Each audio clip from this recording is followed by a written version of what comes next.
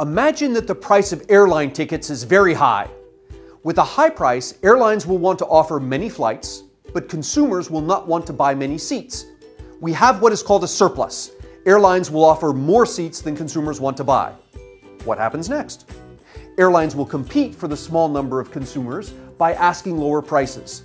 As the price of tickets falls, airlines become less interested in offering flights, and customers become more interested in buying seats. What was a surplus of airline seats begins to disappear. Now, suppose the price of airline tickets is very low. At a low price, airlines aren't willing to offer many flights, but customers want to buy a lot of seats. We have a shortage. Customers want to buy more seats than airlines are offering. What happens next? Customers compete for the limited number of seats by buying their tickets early or paying extra for premium seats. Airlines see this as an opportunity to raise their prices.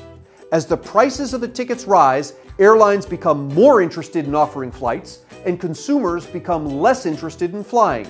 The shortage begins to disappear. Equilibrium is like a center of gravity that's always pulling price toward it. When a price is too high, we get a surplus, and the surplus causes the price to fall.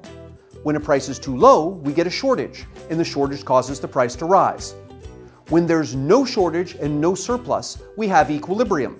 The equilibrium price is the price at which consumers want to buy the same amount of product that producers are willing to offer.